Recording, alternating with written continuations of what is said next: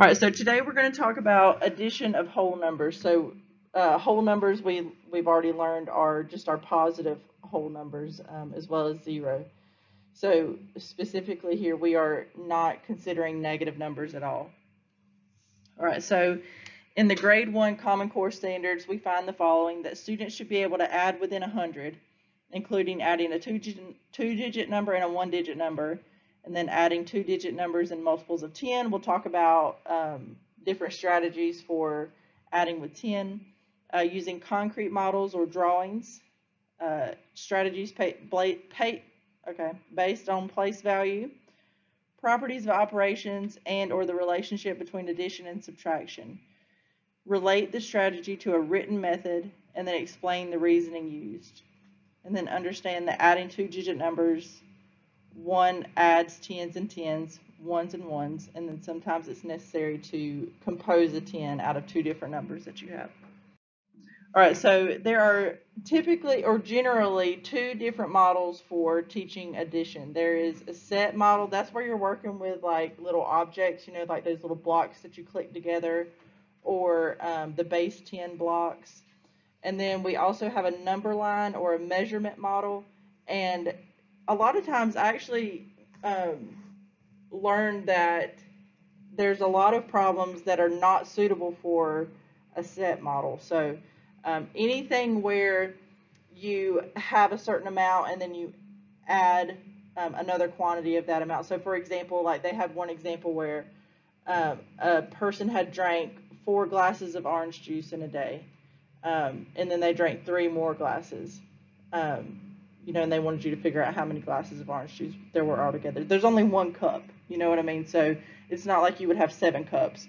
Like the person is only using the same cup every time. So that in that case, it wouldn't make sense to use a set model. And instead, you would use something like a number line model.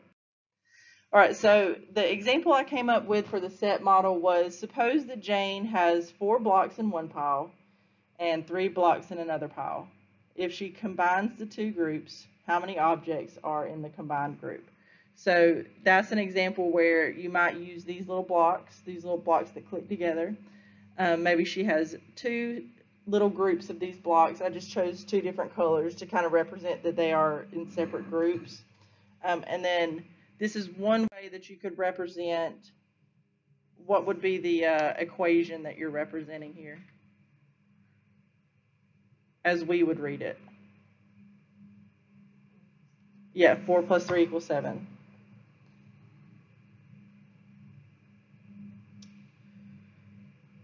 Another way you might represent this is on like a 10 frame. Right, so I'm envisioning like 2 different colored little, you know, bingo circle things, and you could use the set model to represent 4 plus 3 that way as well. This is a great example of where something like the set model doesn't work. Kenzo has 4 feet of red ribbon and 3 feet of white ribbon. How many feet of ribbon does he have altogether? So this is where you might want to introduce a number line.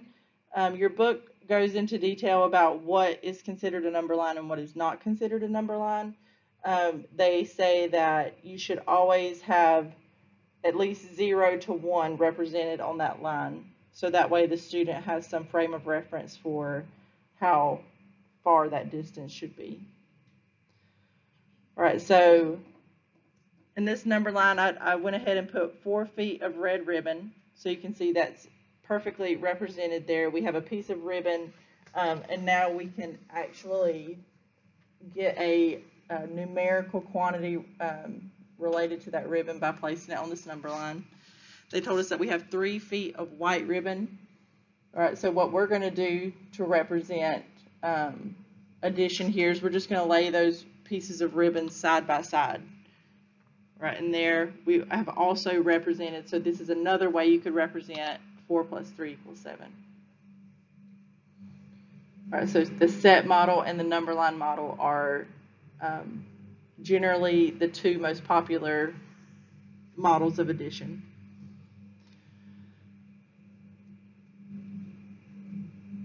Where you are working with something tangible. All right, so like I said, they also have another example where you have like one person with one glass of orange juice and they're drinking multiple glasses in the day. And so that one you could represent on the number line model as well. Okay. Now, they just talked briefly about ordering whole numbers and teaching kids about how to figure out which value is larger. This is in the kindergarten Common Core standards. Students should be able to figure out whether the number of objects in one group is greater than, less than, or equal to the number of objects in another group. And they should be able to compare two numbers between 1 and 10 when they're presented just as written numerals and not with like a set model. So they should be able to look at the numbers 3 and 7 and know which one is larger. All right, so we know our symbols, but I know that some people struggle with remembering which way is which, so I figured I would show you. Greater than, it's like an arrow pointing to the right. All right, so if you think about like, if you drew a line there and made it into an arrow. So the greater than is like an arrow pointing to the right. Less than is like an arrow pointing to the left. But I bet everyone learned it the same way. Louisiana, they taught us that now. Yes. Yeah. The alligator mouth. And so they actually showed a picture where a teacher had drawn the greater than or less than symbol, and then they added the little teeth on like this. So you'll probably encounter, now some books, of course, I mean, everyone has a different opinion. Some books say, oh, this is a terrible way to teach greater than or less than. But I mean, I was in elementary school many, many years ago, and they taught it this way, and they're still teaching it this way. So it can't be that bad. Yeah. Yeah, if it works, if it ain't broke, don't fix it. That's what they say. So greater than, we've got our little alligator. You know, if you drew an arrow through here, it'd be pointed to the right. This is the formal definition of greater than. No one asked, but this is the formal definition of greater than. It says if A and B are numbers that are not negative, then we say that A is greater than B, and we write A and then the little greater than symbol and then B. So you can see that the alligator mouth is open towards the A. So the alligator always wants to eat the larger number if A represents a larger quantity than B. All right, so we know what greater than and less than mean. I would never ask you to regurgitate a definition like this, so don't worry about, you know, memorizing definitions. What's important to me is that you're able to implement the things that we're going to learn today. But I just thought that was interesting. I'd never thought about what the definition of greater than meant or greater than was. All right, and so this is the same alligator, and all I did was I just went into the little, you know, picture tools on a PowerPoint, and I just flipped him the other way. So, you know, if you're creating something in the future like this, then utilize those types of picture tools to help you not have to recreate brand new graphics. All right, so that's the formal definition for less than. If A represents a smaller quantity than B, then we say that A is less than B, and we write A with the less than symbol and then B. So you can see the alligator mouth is open towards the B because A represents a smaller quantity. All right, so here's where we get into the fun stuff. This is where we are going to, I'm going to teach you today how to teach someone else how to add. All right, so we're going to learn 3 basic addition facts: counting on doubles and then making 10. All right, these are pretty straightforward. The next set of strategies that I'm going to show you are a little bit more complicated, maybe something you haven't thought about or used before. But counting on is where you start with a predetermined value and then you count on from it. All right, so instead of taking a big pile of blocks and starting with 1, 2, 3, you're going to say, okay, I already know that I have 4 red blocks, so I'm going to count on from 4. All right, so you start with a predetermined value and then count on from it. Now, we do this all the time in our head, right? But this is something that kids would spend a lot of time starting from 1. You know, imagine if you had, I don't know, 30 blocks laying on the table, and you told them, okay, this is 20 blocks right here.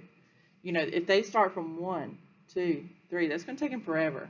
But if they start with 20 and then count on, then they're getting to the same end result, and it's taking them much less time.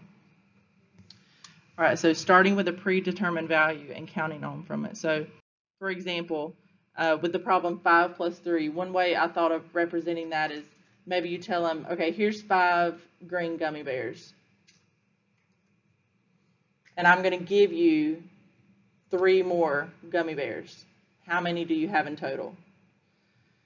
All right, so instead of having them start with 1, 2, 3, you would say, okay, start with the 5 gummy bears that you already had, then count on from 5. So 6, 7, 8. All right, so this would be using which model, the set model or the measurement model? Yeah, set model. They also do a lot of measurement model stuff with counting on as well. And what they'll do is, I'm not sure like what group of students this would be best for, but they kind of layer the number lines. So for example, they might start with a number line that looks like, 0, 1, 2, 3, 4, and so on. And they'll have tiny little number lines that go underneath it and say this is 2. And then this is 3. So they'll layer those and then combine them into an addition problem. So you'll see some of this possibly on the homework, or if you look in the textbook, you'll see layers of number lines, and that's just using a counting on method with the measurement model. All right, so doubles. Doubles are something that kids learn pretty early. So they'll learn, what's double 3 or double 4. And so taking 2 numbers that are the same and then adding them together. And the general idea here is that once students master doubles, then you can say like, 3 plus 5, that's double 3 plus 2. All right, so once they've mastered doubles, then they can take other problems like 5 plus 3 and say, okay, well, that's really the same thing as 3 plus 3 plus 2. So that would be double 3 plus 2. All right, so that's using the associative property. I noticed that whenever what they want you to know what property you're using. They want you to know, is it the associative property? Is it the commutative property? Is it the identity property? But the students aren't going to be able to reference that, right? They're not going to say like, oh, I know that 5 plus 3 is 3 plus 3 plus 2 by the associative property. They're just going to know that, they're going to just assume that that works, right? Unless you tell them otherwise.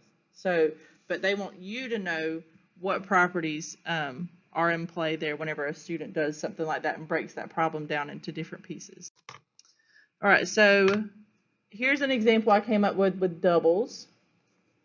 All right, so 6 plus 7, you could break that down into 6 plus 1. 6 plus 1 gives you that 7 that was in the original problem. And then just reordering that, that's the associative property. Regrouping, I should say. So regrouping that gives you 6 plus 6 plus 1, so double 6 plus 1, which is 13.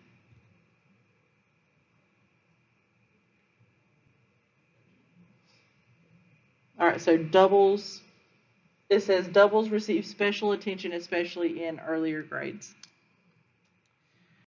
All right, and then last one is making 10. This is pretty, intuitive of what making 10 is. You turn one of the add-ins into a 10. So this is where I wanted to make sure that you knew what an add-in was. So let's say that we have the problem 7 plus 4. 7 and 4 are called the add-ins. ADDENDS, add-ins. So if you have something like 7 plus 4, 7 and 4 are referred to as the add-ins. All right, so making 10 is where you turn one of the add-ins into a 10. So you have to borrow from the other add-in and change that into a 10. All right, so here is my example for making 10. If you have 8 plus 4, I did this with a 10 frame. Go ahead and put 8 little blue dots in my 10 frame. And then I put my second add-in down there at the bottom. I'm going to borrow 2 for my second add-in to fill in my 10 frame. If y'all knew how long that took me to figure out how to do that, you would be much more impressed right now. I was so proud of myself when I figured that out. So you borrow a couple from the second add-in to make 10, and now we just have 10 plus 2, makes it into a much easier problem. And then you can really expand on this to, larger values like 18 plus 14. You could think of it the same way as making 10. You could say 18 plus 14. I know I'm going to take the 10 from the 18, 10 from the 14. That's going to leave me with 8 plus 4, and then you recreate this process. I actually do that sometimes when I'm doing like math. Yeah. But not with tens, I do it with fives. So like Really? 45 and 8. Then I know like, Okay, yeah. Like I'll add 25. Like 5 from the 8. And then there's 3 more. So then Yes. 3. Yeah, and like that's really what this whole section is all about. It's like formalizing those thought processes that many of us do and in our everyday lives, and just taking them and putting them into words to teach kids. And I really feel like that's the Common Core. Let me pause it for a second. All right, so making 10, that's another basic addition fact. So this is something that if you plan on teaching lower grades, this may be stuff that you use in your day-to-day life. All right, so before we move on to my strategies for addition, I'm going to have to go over our 3 properties. I know you've seen these before. I'm not going to spend a whole bunch of time on them. I may find like a little video on YouTube and link it in our D2L that covers these more in depth. But it says that in the grade 1 Common Core standards that students are expected to apply properties of operations like the commutative property and the associative property. They may not necessarily know the names of them, but they are expected to be able to apply those properties. All right, so we have 3 properties of addition: the commutative property, the associative property, and the identity property. All right, so commutative, the way I always thought of this is commutative is where you just are switching the order,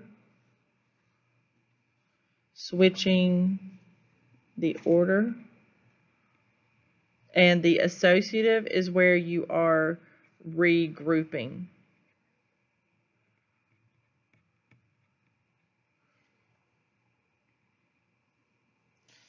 Commutative property, that's our property that tells us that 2 plus 3 is the same as 3 plus 2. All right, so you can switch the order when you're adding, and it does not affect the outcome.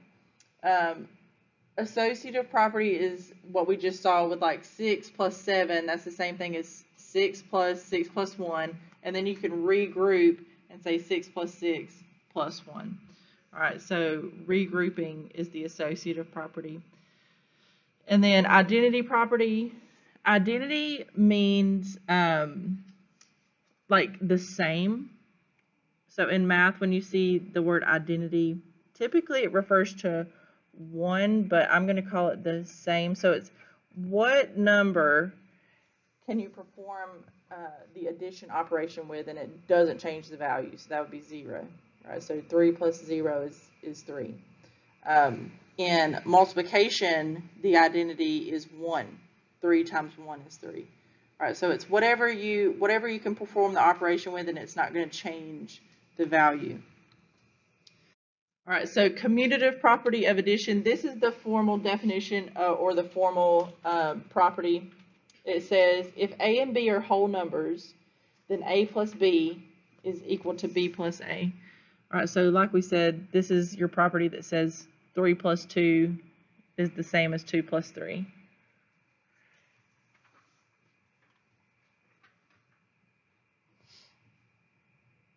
All right, so you can switch the order of your add-ins without changing the outcome.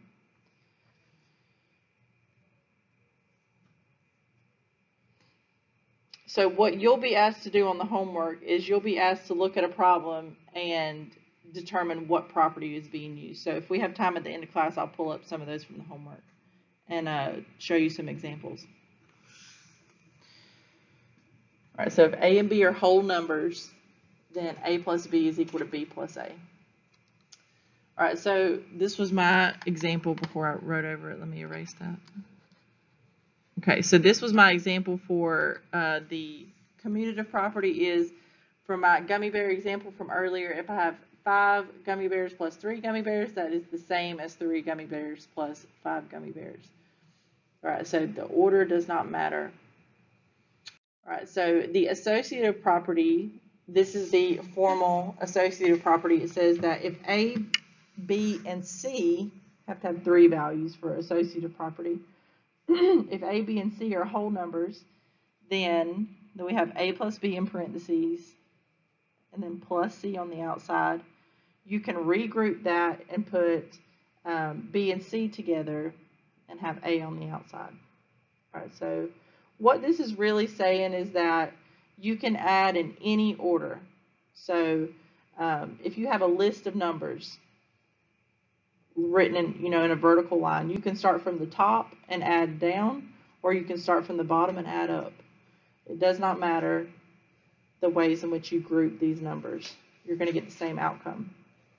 All right, so I used a base 10 example for this one. All right, so if I had 18 plus 14, that's on one side of my table, plus 15 on the other side of my table. The associative property says I can take those 14 blocks and I can move it over to the other side of the table, regroup it so that I have 14 over there with the 15, and it's not going to change the outcome. It's equal to 47 both ways. All right, so I think this is a good visual to show students that nothing is changing. All right, so I don't know why it won't let me go back, but nothing is changing. When I pick up those 14 blocks and move them to the other side of the table, it's not changing how many blocks are on the table. So that's a good visual to show that with addition, nothing is changing when you regroup.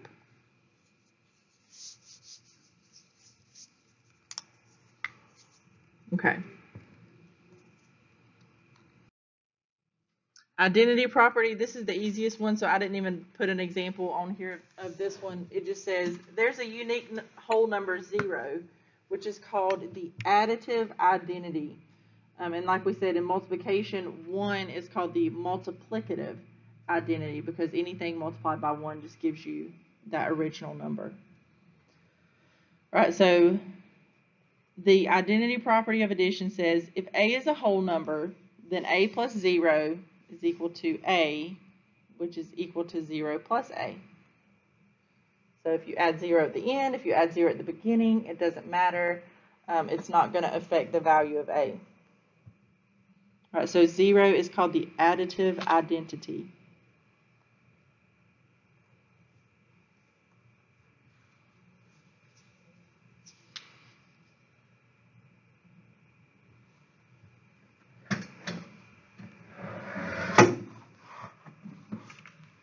Okay.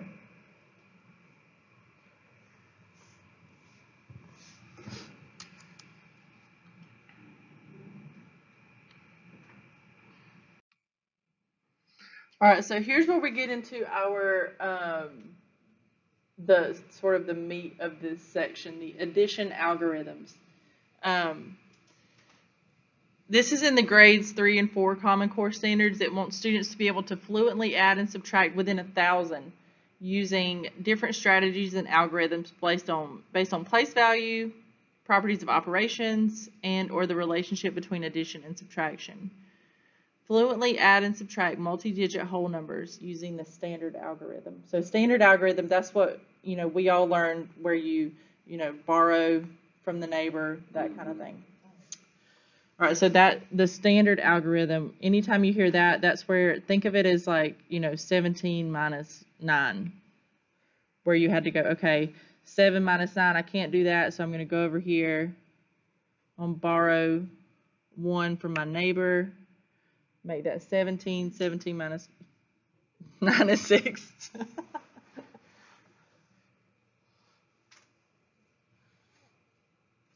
So you can see this standard algorithm has some flaws, right? Mm-hmm. It's not very intuitive.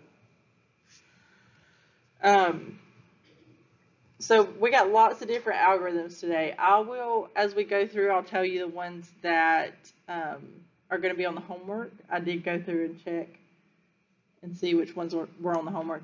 And there's a lot more that I'm not covering that's in your book, but I went ahead and took off anything that I knew for sure was not going to be in the homework. Yeah, there's a lot of them. All right, so this is our base 10 blocks, and I found this little clip art of some virtual base 10 blocks, which is useful, I'm sure, for, the folks that had to go online during the pandemic. Something like this is really useful for, still being able to provide students with a visual, even on a computer screen.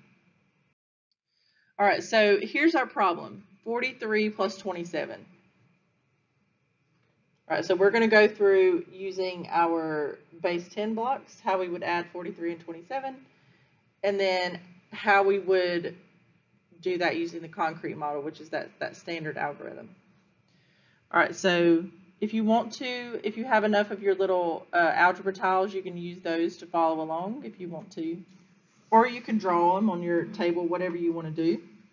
All right, so I'm going to start by putting my two numbers in my middle square there, the middle part of my table. So I've got 43, I've got I have 4 of the 10s, my 10 blocks, and then I got 3 of my 1 blocks. And then for 27, I've got 2 of my little 10 blocks, and then 7 of my 1 blocks. I remember this like being so fun when I was in school. Do y'all remember these?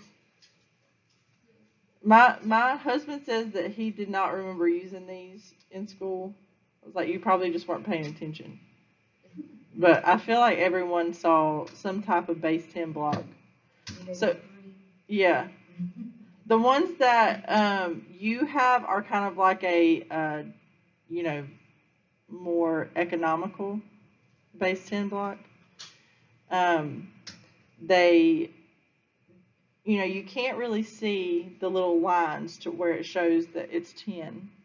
But this was, our department bought this for us last semester, and I think this was the only way we could get like a whole classroom set, was to buy the algebra tiles instead of the base 10 blocks. All right, so if you were adding this with your students, then you would probably do some switching around here. So what I did was I said, okay, I would move these ones down here to the bottom, kind of group them together. They sort of seem to be going in a random order. All right, so once you have the ones separated, you're just kind of grouping like with like. Then you can count up how many 10s do I have, how many 1s do I have. All right, so counting up my 10s, I have 6 of my 10 blocks, and I have how many 1s? 10, yeah. So I'm going to go ahead and switch out those 1s for a 10 block.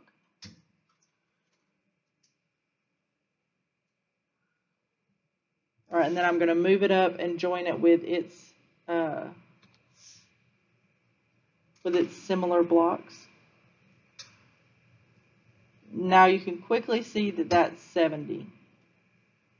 All right, so those base 10s are the ones that connect together, right? There's some that connect together, and then there's some that are, they're just kind of stuck together. Oh, Yeah.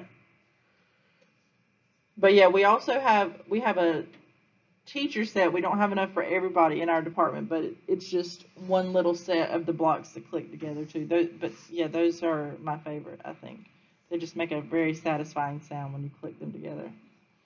All right, so let's go through the standard algorithm, how we would have taught this, or how we may have been taught when we were in school. All right, what would you start with here? 3 and 7, and you would say 3 plus 7 is 10. So I'm not going to write 10 down here, right?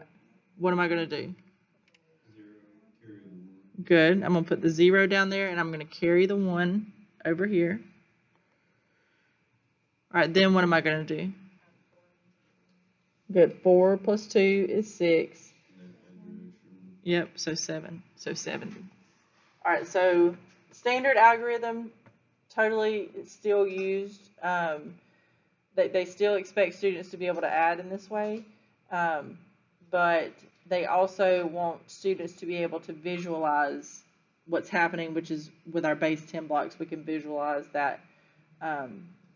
We're taking our 1's place, the 3 and the 7, we're grouping those into 110, and then we're moving them up and joining them with the 6 other 10 blocks. Yeah, I was teaching second grade Monday at Fort Stewart at Diamond Elementary, and on a federal sub too. Mm-hmm. So we were doing the 1's and 10's places, and they called them doing quick picks. Mm-hmm. But basically, it's the same where they were taking the 10 blocks. Okay, so how many 10 blocks do you have? Mm-hmm. Okay, I have 2, and then I have 9 1's. Mm-hmm. So it's like 2 10's, 9 1's. What do I have? Right. I have 29. Yeah. It's really interesting to, adding is something you probably haven't thought about in a long time. You just do it. So it's interesting to think about, how would I explain this to someone who's literally never added before? It's kind of, I had a mini, mental breakdown last week about it. That's why I never got the video up, because I was just so stressed about, this is so important. It's not like, a random, not to be shady, but a random, elective class that you're just taking. This is so important. What you're doing is one of the most important jobs that a person can have. Teaching someone else how to do something that they're going to use for the rest of their life. Yeah, 'cause I haven't. It's kind of stressful. I haven't taught this. My stepson, he's in high school, and he's like, Dad, do you know how to do two-step equations? I was like, yes, sir, I do. Come on and sit down. yeah, that kind of stuff is yeah. Two-step equations, Yeah. I got all that, but trying to break it down break this it far. down for addition. Yeah. Now multiplication I do with the 5th graders, because a lot of them still don't know their multiplication. Yeah. And I'm like, okay, well, if you have 5 times 3, you know that's going to be 15. They don't. Right. So what I do is I said, okay, well, you could do 5 tick marks in 3 sets and then count it, because all multiplication is repetitive addition. Mm-hmm. Yeah. So they've done that, and they were able to get the answer. Yeah. They're like, I never knew that. I was like, well, see. Yeah, it's crazy some of the things that you learn that people don't know. I even taught the teacher that. I was like, I wouldn't even have thought of that, Mr. Richardson. I was like, well, I just something I kind of came up with. Yeah. It works. It's changing the viewpoints. We was as students now, and it's a whole nother world when it's Yeah. you the teacher. We used to looking at it this way. Yeah. Now we're looking at it this way, and it's just Yeah. okay. Yeah, it's totally different. Yeah, and you have to take it, especially the kids that are in, elementary school now, you have to take into consideration, what all happened with COVID and what they may have missed, and, the gaps that they may have in their knowledge of how to add. I mean, imagine you're at home with your kid during the pandemic trying to teach them a partial sums algorithm. That makes no sense to someone who's, already, they're maybe working from home, they're stressed out. They have other things going on. They don't want to learn, what is the opposite change algorithm. Yeah. Yeah. Well, a lot of them have these math programs like on their Chromebooks. Like, Yeah. because like what we did at what they do at Stewart is they have a whiteboard. Everything's up on the whiteboard for the day. I mean, Mm-hmm. like the whole day is mapped out. Your whole lesson plan is on the whiteboard, and it shocked me because I've never experienced this. Yeah. It's like state of the art 21st century. The classrooms aren't divided. It's like an open classroom. There's like 2 classrooms that are open. Oh, wow. So this teacher and this teacher, they work together, and sometimes the students will go back and forth. Okay. And so we have stations, and so when she's doing stations, we do stations. Mm-hmm. And what it is you put a timer on for like 15 minutes, and you have groups 1 through 4, Mm-hmm. and then each group has their own, they have like 3 rounds, and each group has their own station. So you'll have like technology, which is where you're on your Chromebook doing some kind of math program or reading program, Right. whichever time it is. Yeah. And then you'll have like phonics, where they'll be doing like phonics stuff, or they'll have like math, where you're taking shapes and putting them on like the cards Mm-hmm. with the little blocks, like with the trapezoids and Yeah, yeah. triangles, and you're creating shapes using that for Right. shape identification. And then they would have flashcards, so they have like addition flashcards or subtraction flashcards that have stations. Yeah. And so every 15 minutes, when the timer goes, the group switches, and they look on the board and see what that group's supposed to Oh, do. wow. That's pretty crazy. Yeah, that it that surprised seems. me. It was the first time I've ever seen this. Yeah, I was that's like, totally different than probably what a lot of us experienced, where we were just sitting in a desk watching the teacher talk for. hours. Yeah. That's how it is at McClellan. You literally write your lesson plans out by hand. You get all your paperwork, your handouts, and you just go from like in the morning you go from like science, social studies, then you have like exploratory, which is their health science or PE or whatever, Yeah. art, music, and then they go into ELA. There's a lot of time for ELA. Mm-hmm. And then from there, you go into recess or you'll go to lunch, and then you'll come back, and then you'll have like a whole big section for math. So these kids literally stay in their desk most of the day, Yeah. minus lunch and recess and bathroom breaks, Yeah. and all they do is just hand papers. Well, over there, it's totally different. It's like way different. Yeah, and I think that's probably the goal of most teachers, right? Is to teach in that way, where you're like up and they're doing stuff and they're I'm sure there's tons of studies out there that have shown that like kids' attention, like their attention span is like 30 seconds. It's like something insane. So sitting in a desk and just, listening to someone talk for an hour, it's really not reasonable to ask a 7-year-old to do that. Yeah. Yeah, right. Yeah, exactly. I'm all fidgety, even So Yeah. I'm like, so a lot of times what I do is after we finish a subject, like I'll get them to stand up and be like, Yeah. shake it out, just shake it out. Yeah.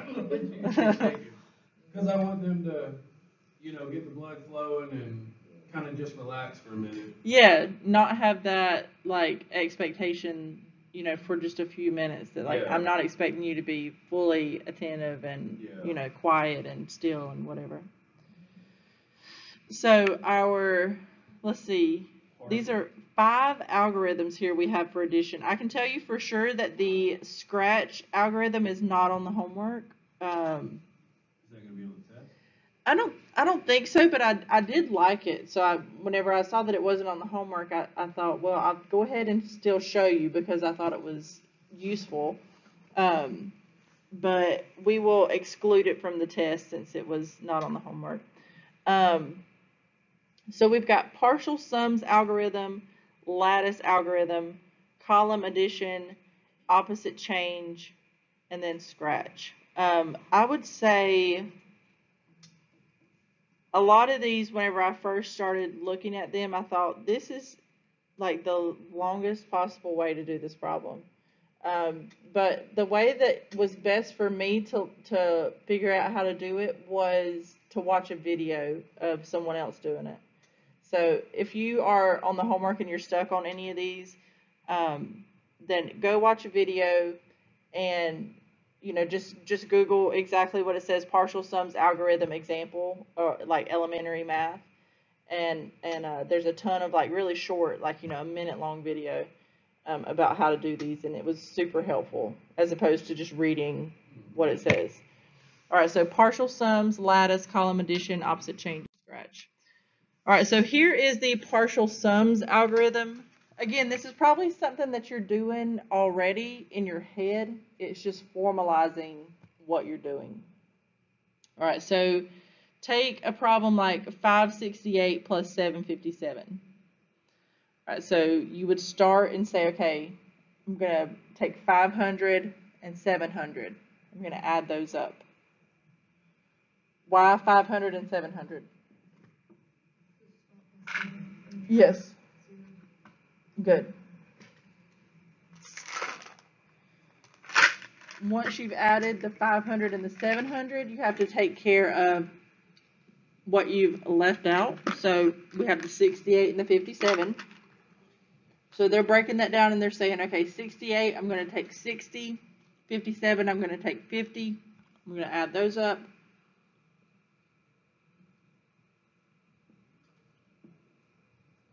So you're really just kind of adding by place value here.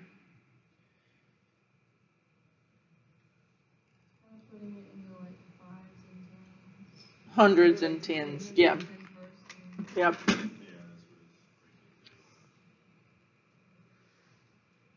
And to me, whenever I first looked at this, I felt really overwhelmed.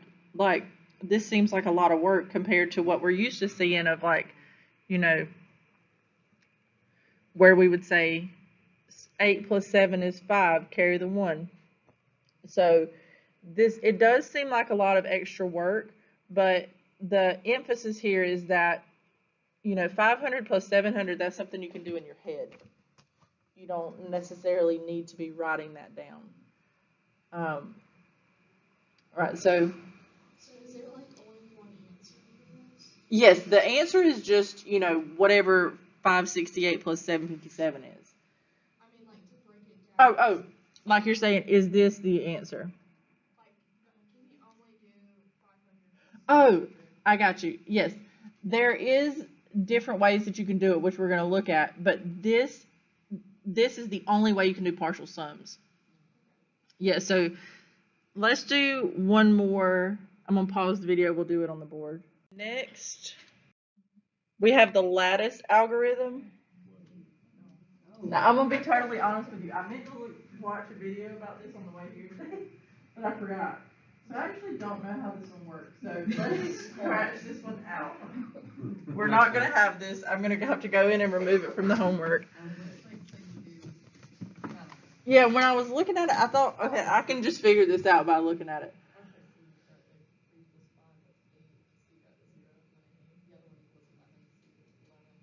Yeah. 1, 5, 1, 3, 1, 1. Where does the 9 come from? I think you're carrying. This is confusing. Yeah, so. So the 8 and the 1, that's 9, and then 2, and then 4. Oh, okay. I see. Oh, This. look at you. Wow. You done figured it out. We did it together. I was like, oh my gosh, what is happening? Now, why would you ever need to do this? I don't know. No Maybe if one. you're in Japan, No one's ever needed to do this ever. something like that. Someone told me that they just want students to know there's more than one way to get to it. Okay. Yeah. Yes. I mean, you have to have other ways to get the answers because my little sister, she's in 7th grade, she was showing me how she was getting taught how to do it. I said, no, and she was like, what is that? I think if we just teach it the same way. Yeah. Right. But I remember hearing like all the time, like, I got the right answer, but I didn't do it the way the teacher wanted me to do it, and she counted it wrong. Have you ever heard someone say that? Yep. Yeah. Yeah, that is totally my approach with all my classes is that, which I mean, you have to consider the students. Like, when you teach college, you get students from literally hundreds of different schools. People have learned hundreds of different ways to do stuff. And so, to me, I'm always fine with whatever way someone chooses to do something. But yeah, I can also see the argument for like, wanting students to do everything the same. That way we're all on the same page. Well, I don't know if y'all know or not, but Georgia state standards changed this year for the schools, and so they're teaching a specific state standard across the board, and so yeah, that's crazy. Yeah. It's ridiculous some of the stuff that they've got on there that these kids are gonna. So we'll plan to. I'm going to take this problem out of the homework, but we have figured it out. We've figured out how to use it, and of course this will not be on the test. Column addition. Now this one reminds me a lot of our standard algorithm. In the column addition algorithm, you just add the numbers in each column, you write the sum directly beneath the column, and then you regroup one column at a time. Right, and so it notes that base 10 blocks are frequently used with this particular algorithm. So we've got the problem 293 plus 146. They have broken it down into the 100s, the 10s, and the 1s.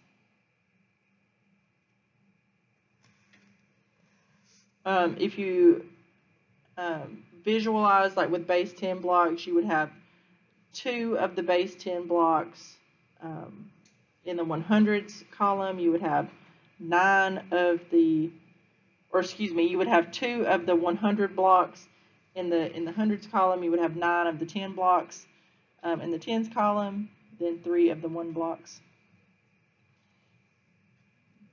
All right, so you're just adding down the column. 3 plus 6 is 9.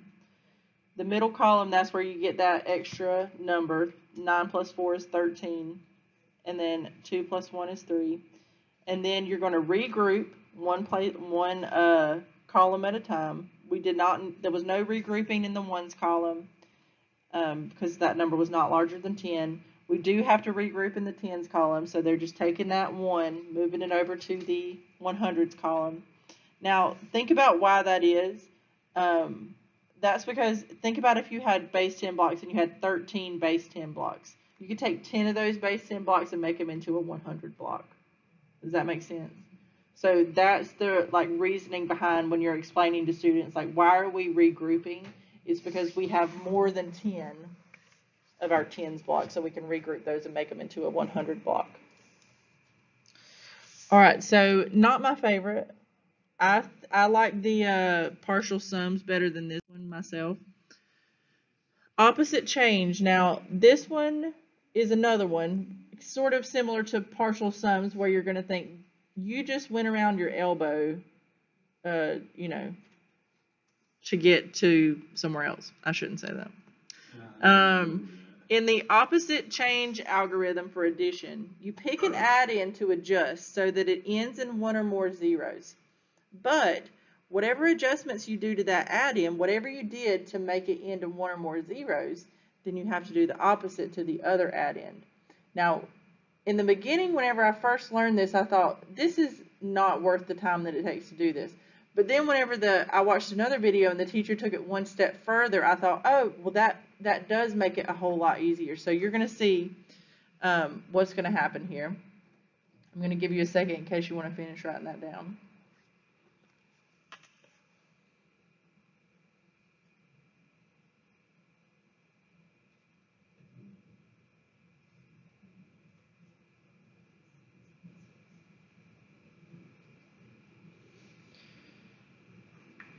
All right, so opposite change algorithm. You pick an add-in to adjust so that it ends in 1 or more zeros. But whatever adjustments you do to that add-in, you have to do the opposite to the other add-in. All right, so take this problem. 286 plus 357. All right, so in the first change, you're going to think, okay, that's great, but like that didn't help me that much. All right, so you could do this more than one way, but I think what I did is I said I'm going to add 3 to 357. That's going to make it 360. All right, so I'm trying to make it end in a 0. But whatever you do to that one add-in, you got to do the opposite to the other add-in. That way it's keeping everything fair. All right, so I added 3 to the 357, so I got to subtract 3 from the 286.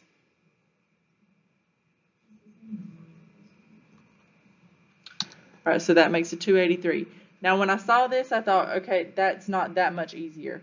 But then another video I watched, she took it one step further and she said, okay, we can make that 360 into 400. What would you do to make that into 400? Add 40. So I'm going to subtract 40 from the other one. All right, so that's going to become 243 and 400. Now that is a lot easier to add.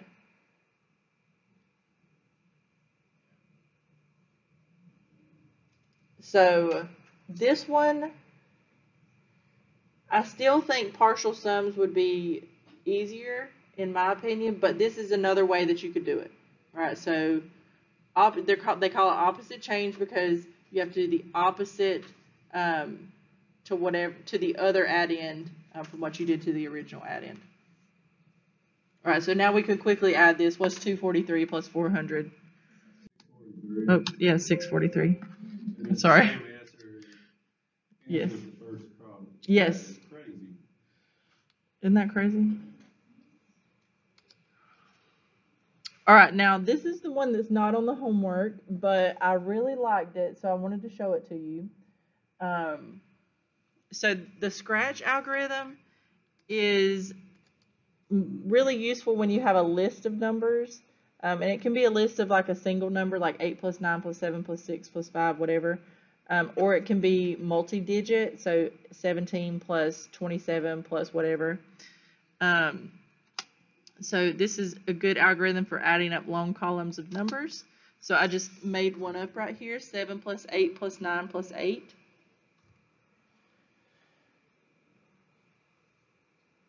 Now, I'd never seen this before, so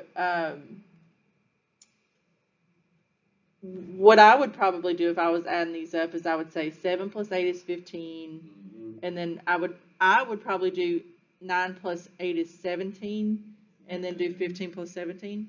Yeah.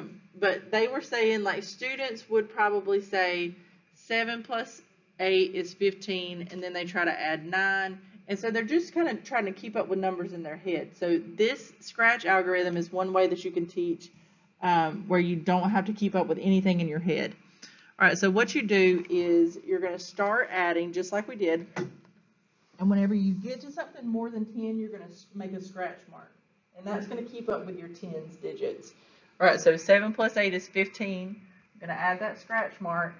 And then whenever I add the scratch mark, I need to add what my ones digit is at this time out to the side. So I'm going to put a little 5 out to the side to say that's my ones digit at this time. All right, then I'm going to continue down the line. 5, I'm not worried about the tens anymore. So I'm just going to do 5 plus 9 is what? 14. That's more than 10, so I'm going to add a scratch mark. Yeah, then I'm going to put a little 4. That's my ones digit. Now I'm going to start over. 4 plus 8 is 12. That's more than 10. I'm going to add a scratch mark. And what do I put out to the side? A 2. All right, so now I am finished because I have no tens to add up. So, you know, if you had something like 17, 18, 19, 18, you would add those up at that time. But since I'm done, the scratch marks are going to be my tens column. So you count up your scratch marks, 1, 2, 3. So that's 3. Goes in the tens place. And then whatever your last ones digit was, goes in the ones. Wow. I thought so too. I feel like I like it. I like it. But it definitely is you know, more work. I'm gonna pause the video and we'll do one more. Okay. All right, the last topic that we need to talk about today is mental computation and estimation. So this is just some different strategies for estimating. It says in the grade 4 core curriculum standards, students should be able to assess the reasonableness of answers using mental computation and estimation strategies, including rounding. So your book emphasizes that you want to make sure students understand the estimation is, you know, not what you want to use when you need an exact answer. If you're a nurse or if you're, you know, an engineer, then you don't want to estimate. You want to, you know, get the exact answer. But estimation is good for your day-to-day life, like if you're trying to figure out, do I have enough money in the bank to check out at Walmart? All right, so good for everyday life, not good for any type of career where you need an exact answer. All right, so a couple of strategies that we're going to talk about. I took off using and making compatible numbers because that was not on the homework, but we will talk about adding from the left, breaking up and bridging, and trading off.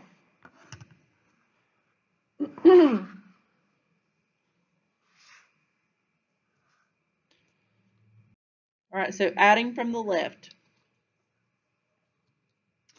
All right, so say we have this problem, 76 plus 25.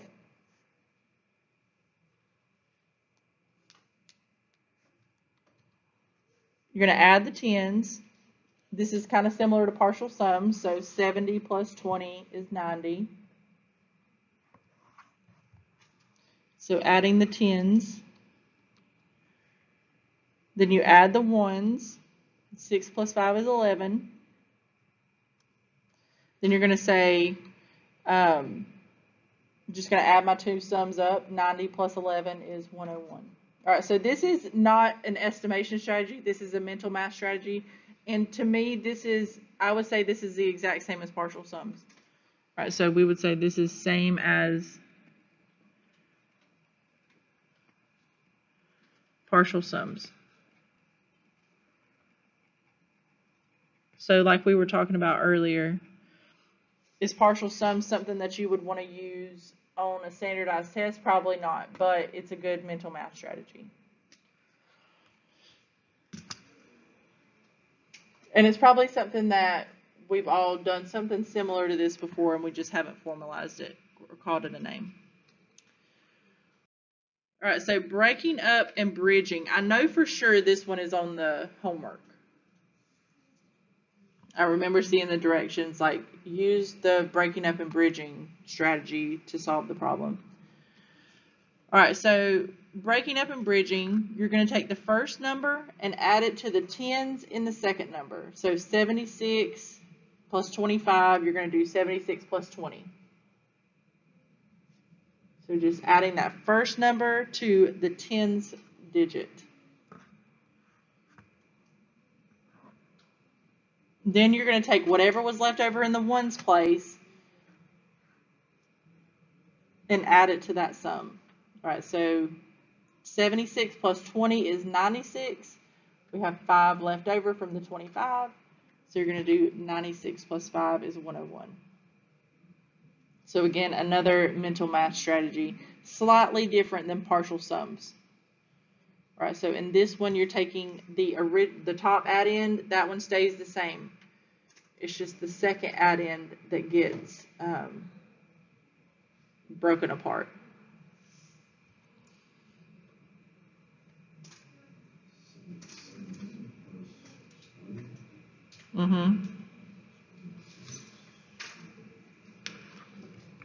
So I'm going to make a little note here that says the first, in this one, the way you can tell it apart from partial sums is that the first add-end stays the same. It does not get broken up.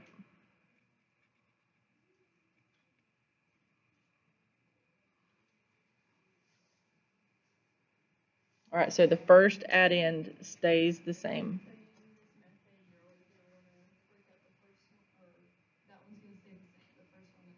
Right. Yes.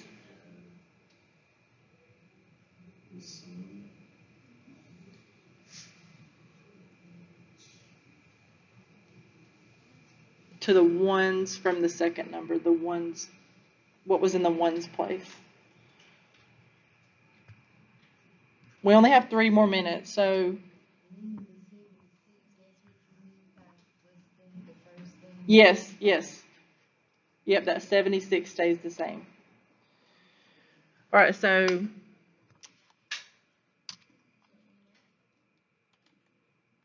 why doesn't it? Oh, there we go. All right, so trading off.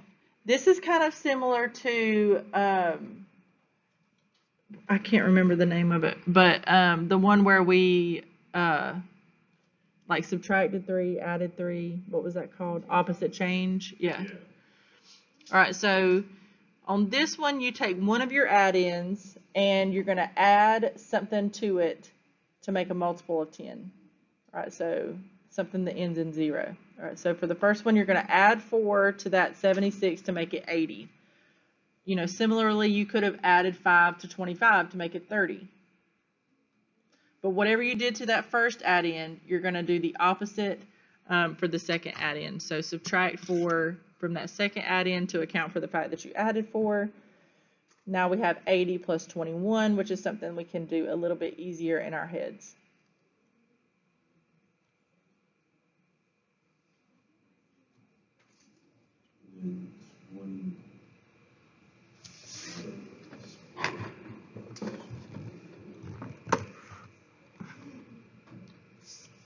And then you just add those 2 numbers.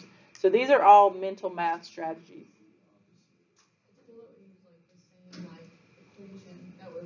Yes, yeah. Yeah, I like that, seeing like the different ways you could change that. Comparing them, like how is this different? Yeah. All right, so we're going to stop there and I will